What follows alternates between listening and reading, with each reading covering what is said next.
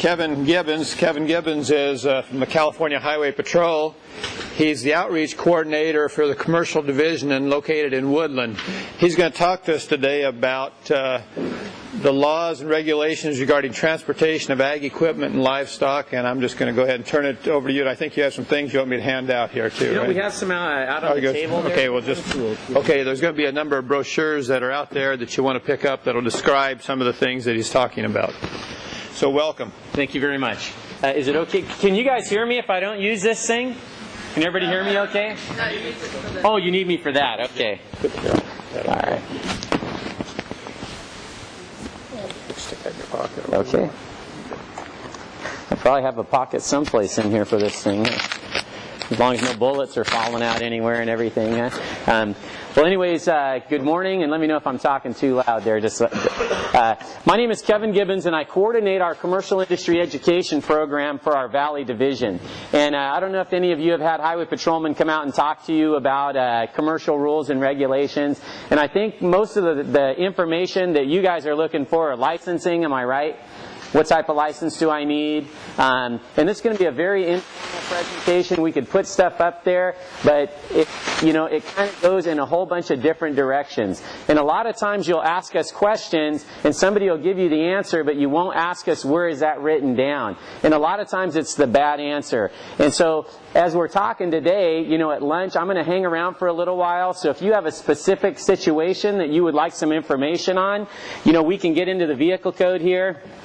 And we can piece it out. Okay, we're not going to memorize the whole thing. Because there's no highway patrolman out there, by the way, no matter what they tell you, that has this book memorized. And when we're getting into stuff that deals with, does somebody know somebody that has it memorized back there? Huh? I'd like to meet that guy. But you hear a lot of stuff going around with what I do is I deal mainly with trucking companies. And part of my position, I'm supposed to get our subject matter expert out to you folks or whoever it is to talk about things. The problem is I'm not the subject matter expert on livestock stuff, but I know enough to be dangerous, so I can help you out with that. Size and weight stuff is an expertise area of mine. Do any of you know Muriel McKenzie? One of our officers, she's probably come out, she talked with you folks before. That's who I would have liked to have got to come out and talk to you today. But I think I'll be able to give you enough information, enough contact information that you'll be able to follow up with us. And what I want to do is start just with the basics on driver's license stuff. Is driver's license an issue that you guys have? What type of license do I need to draw this type of equipment? I went to a RV dealership not that long ago, a partner of mine, and we were just in our regular civilian clothes, and we were looking at a toy hauler. You guys toy haulers? And so we're taking a look at this toy hauler, and it has a gross vehicle weight rating of 17,500 pounds. So the salesman asked my partner, hey, what type of truck do you have? And he said, I have an F-250 diesel. And he said, oh yeah, your truck will pull this. And I told him, I said, well, his driver's license won't.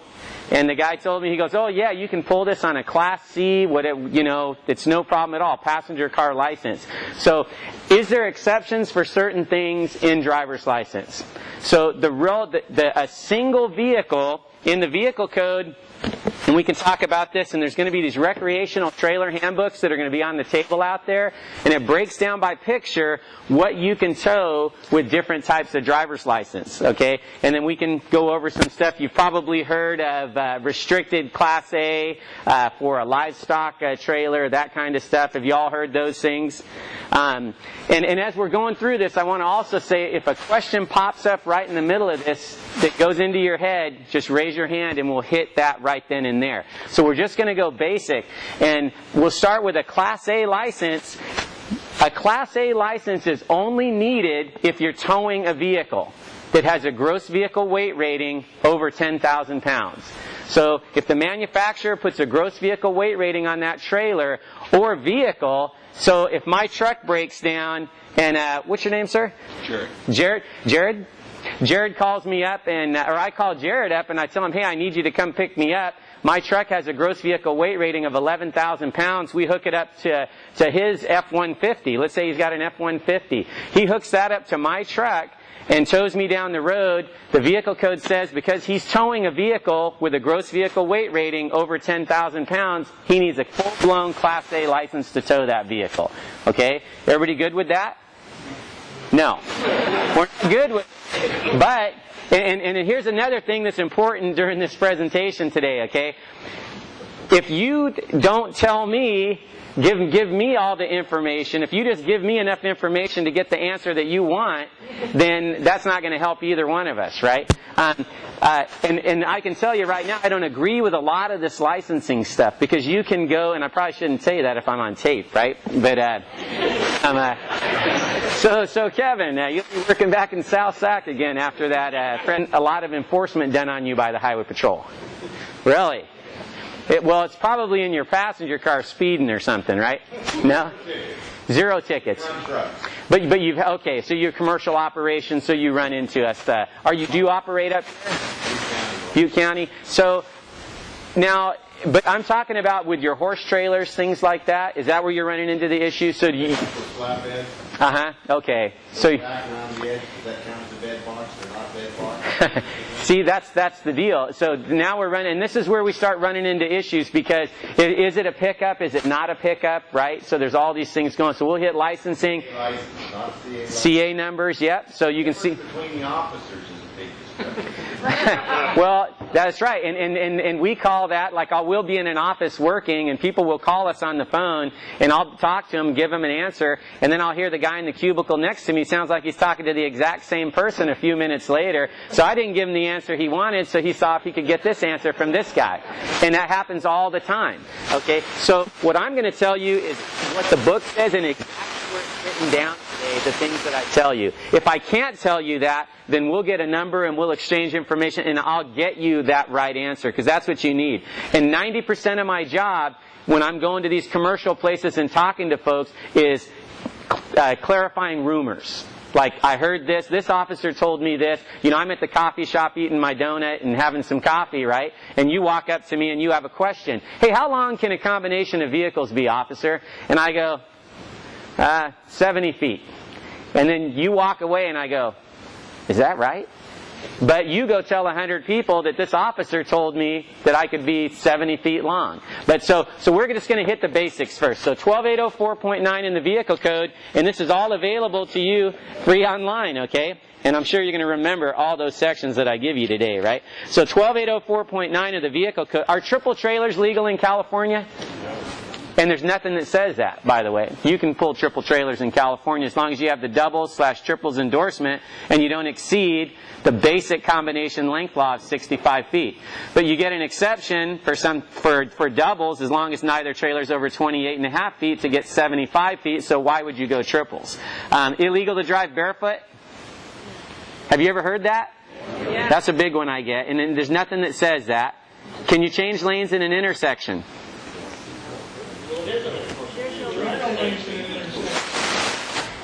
What's that? What's not a commercial vehicle? I'm sorry. In a commercial vehicle at this stage, you can't. If you can show me where it says that, then I'll change what I. I know where it's at, but I haven't shown it. Yeah, and what's that? It says on the test. That it's illegal to drive barefoot? No, changing lanes. Oh, but there's nothing in the vehicle code. All right. Change the subject. That's right, yeah. All right, well, let's move on here. But before I get everybody all messed up, and I'm guilty of that, jumping all over the place because this takes you everywhere. So it's not illegal to change lanes in an intersection, no. It's illegal to change lanes barefoot? Well, no. I said it's illegal if you only have one shoe on. If you have, we got to find the exception to the exception, right? So Class A says that if you're towing a vehicle with a... Oh, go ahead, sir. The solid lines on the approach to an intersection, are they advisory or are they regulatory? What color are they? They're just white, right? Yeah. Yeah, so they're just advisory. I mean, it's not even advisory. It's just a white line. And so, the white line doesn't mean it. But let's not go too crazy. But you can change lanes there. There's nothing that prevents you from changing lanes in an intersection. How about coming on the freeway? Have you seen that gore point there? The reverse score, it's a white triangle. And you see people crossing over that? It's really nothing. They're not doing anything wrong. It's just kind of a directional thing. There would not be anything they could write you a ticket for on that.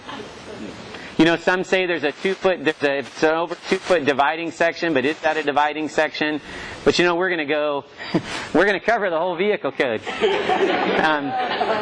Yeah.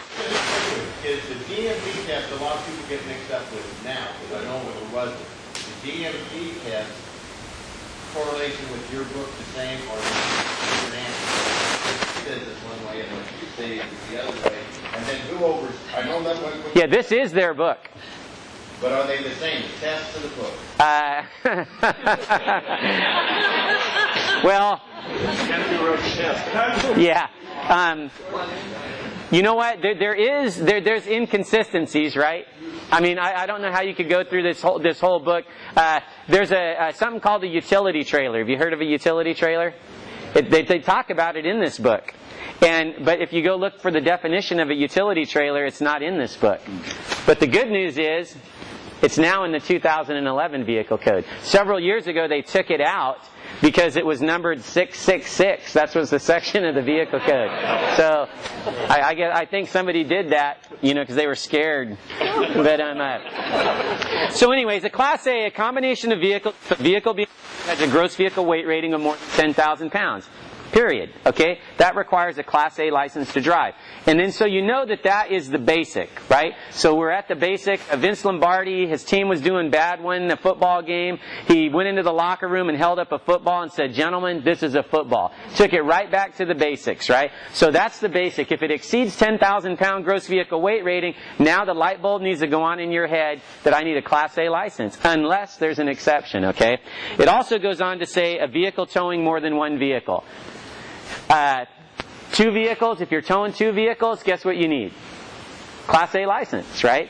And then it goes on into the vehicle code to say a passenger vehicle may not draw more than 1 vehicle. So if you have a motorhome, it's considered to be a passenger vehicle. These big excursions with, that the advertiser several years ago, you probably saw, everybody's advertising, my truck has a gross vehicle weight rating of 15,000 pounds. But they don't mention you need motor carrier for all these other things that come in there. So a passenger vehicle can only draw 1 vehicle.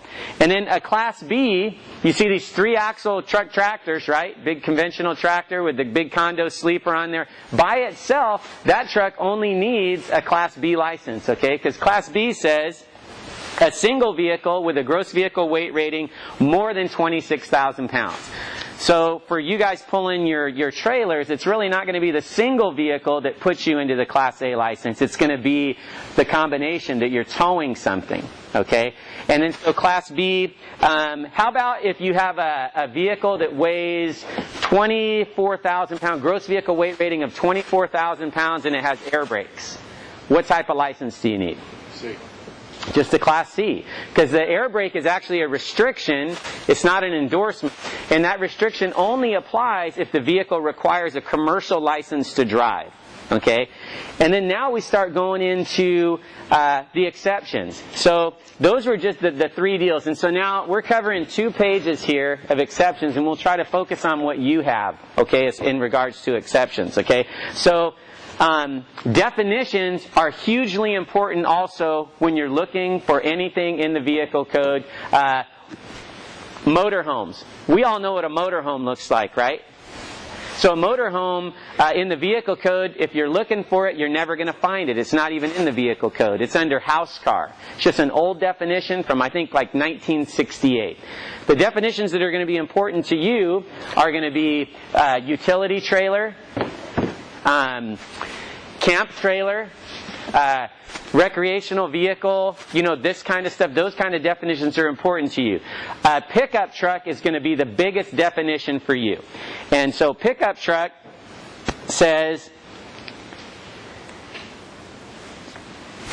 In order to meet the definition of a pickup truck, because pickup trucks get exemption for a lot of things. A pickup truck is a motor truck, and a motor truck is just a vehicle that can carry a load.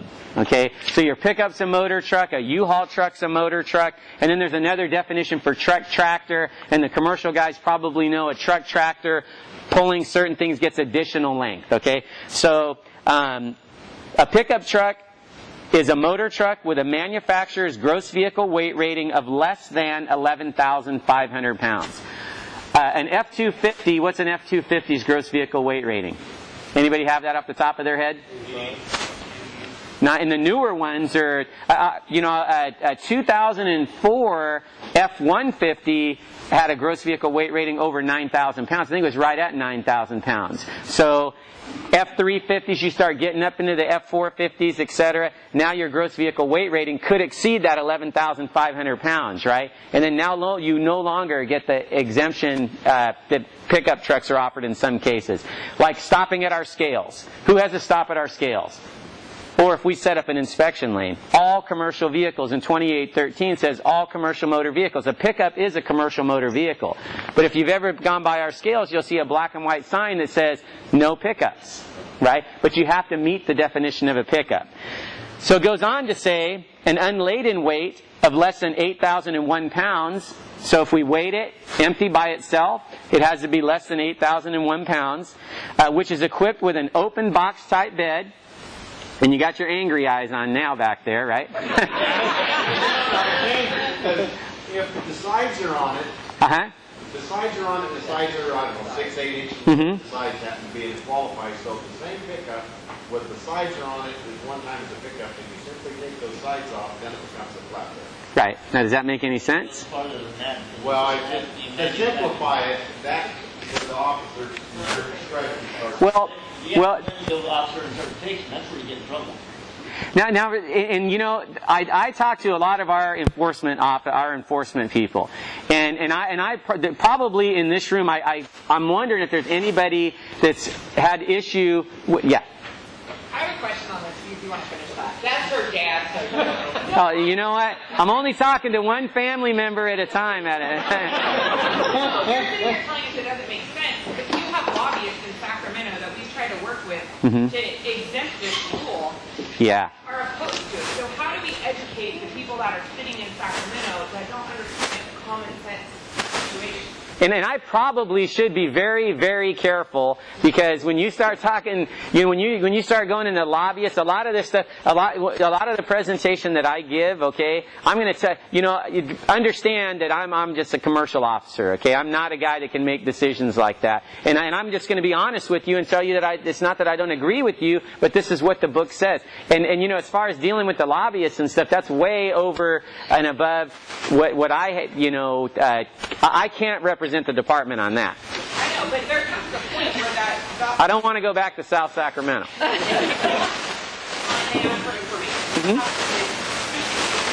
Yep. Right.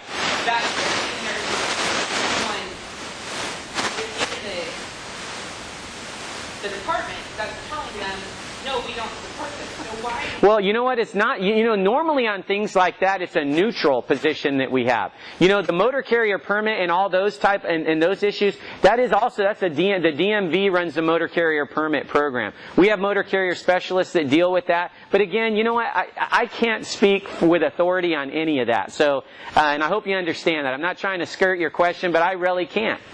And you can go to the commissioner and tell him that Officer Gibbons said this, and he's going to say, "Who's Officer Gibbons?" You know. But I'll tell you this: we are going. The Judicial Council of California on Monday. We're going to do a little conference call on some commercial rules and regulations in regards to judges talking about that, and that's going to be some commercial folks talking about it. But trust me, I talk to commercial folks every day, and more. I see, you know, why are these regulations so complicated? And they really are. It's very bouncing back and forth from definition to definition. How can you comply? But I'm telling you, there's probably not a lot of enforcement going on for you guys in regards to that kind of stuff. Is there? No, that's what I said. Inconsistent. Yeah. The officer. You think you're... And they'll tell you something, but they're probably not writing you tickets, right? Is there a lot of ticket writing going on out there? Most of the time, no. Yeah. But the reality is, if you stack your truck up and your vehicle up, then the fancy defense attorneys, I guarantee you, will probably be jumping on board to see. A few officers sent back to LA, which is a good thing. You didn't say this is a rough crowd here. You know, I saw a sign out there that said no firearms, and then I know you're a crowd, so I don't think so. It's coming with me, right? I want to warn you, we don't have it on our 5. Oh, hey, shoot, I'm sorry. Question back.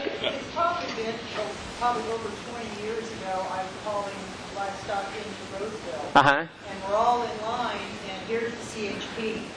And they wanted to make sure we had fire extinguishers, we had red triangles, and there was a couple other things. And you had to have these if you're hauling livestock. If you're a regulated vehicle is what it is. It's not really to deal with livestock. It has to deal with being a regulated vehicle. And we have such a short amount of time on this that, and no, I'm not trying to cut you up. But when you go to lunch, on my time, I'm going to stay here. And so I can answer questions for you. I'm more than happy to do that.